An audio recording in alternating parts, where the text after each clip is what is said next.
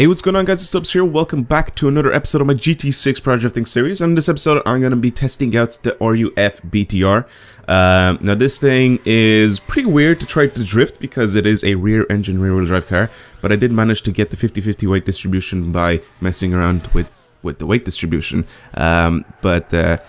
One other thing that you can sort of see that kind of sucks on this thing is the transmission. And I'm not saying that the transmission sucks, but if you leave it with the stock transmission, you like almost won't be able to drift because it's so twitchy and it's so bad to just go around with the standard transmission. So one thing I do recommend if you want to get one of these things to drift, buy the fully customizable transmission and mess around with it on like any track. Like you have to change it for every single track because it's just completely different.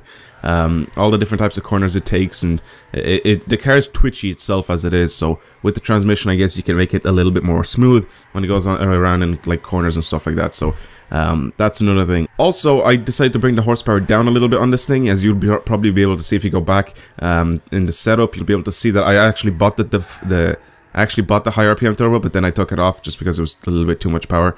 But all in all, it's not a bad car to drift in, but it isn't like one of my favorite cars to drift in just because it's a little bit twitchy to drive and it has just a little bit too much torque, so it sort of goes through the gears very, very quickly.